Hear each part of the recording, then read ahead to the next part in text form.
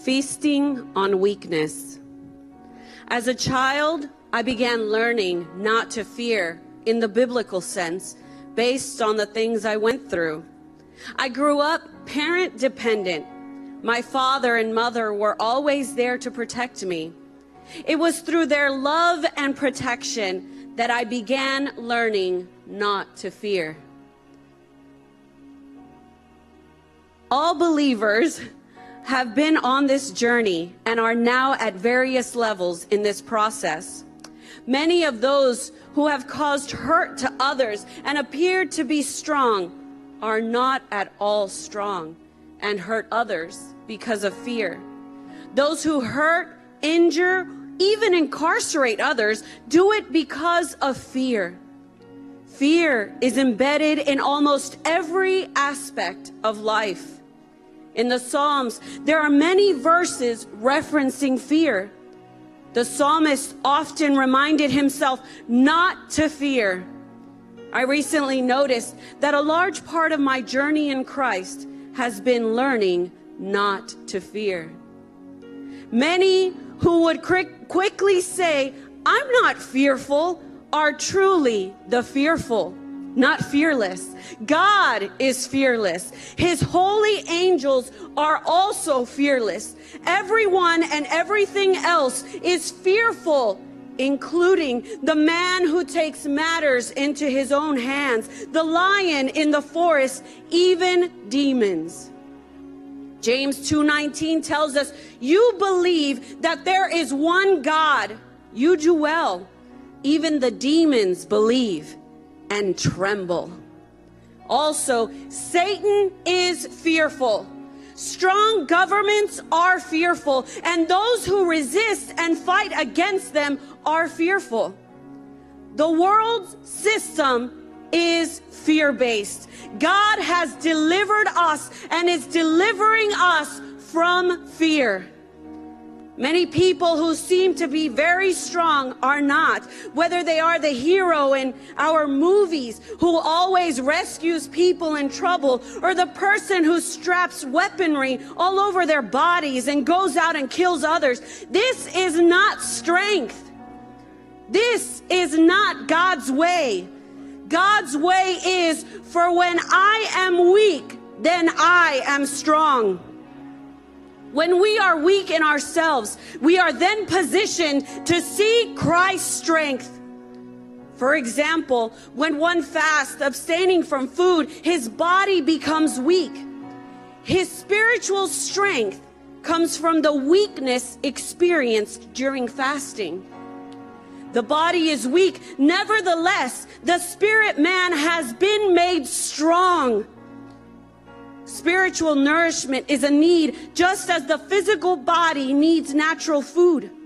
To become spiritually strong, our spirit must be fed by hearing and receiving the Word of God, worshiping, fellowshipping with the Holy Spirit, and by living out the principles of God's Word. We do not prove biblical strength by what we are able to do against others, but by our ability to undergo what others do to us. The things of God are often missed because they are antithetical to this world. When I am weak, then I am strong. We tend to miss God happenings because we often look in the wrong places and in the wrong direction. Explore with me some God happenings recorded by the writer of Hebrews.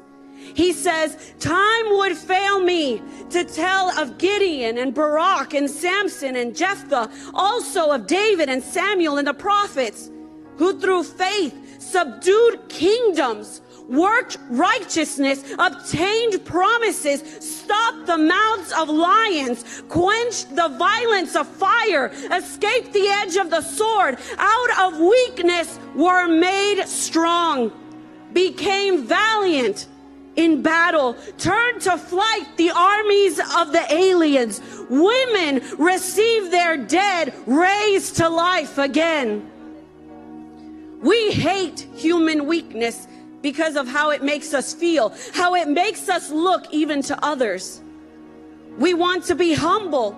We want to be like the brothers and sisters in the stories cited before. We want to be like Jesus until we experience what it truly feels like to be despised, rejected, and the offscouring of men. Humility, Christ's strength, comes at a costly price, one we are willing to pay until it costs us our self-worth, our self-image. We must always remember that Christ's image is the one that we now bear and is of much greater value than the value of our self-image.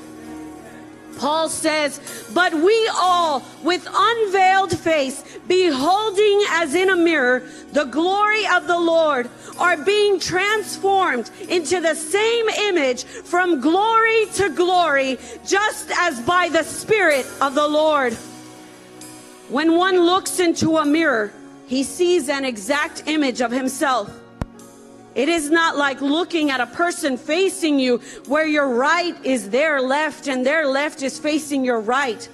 But Paul says that with unveiled face, we behold as in a mirror the glory of the Lord, being transformed into the same image by the Spirit of the Lord. For when I am weak, then I am strong.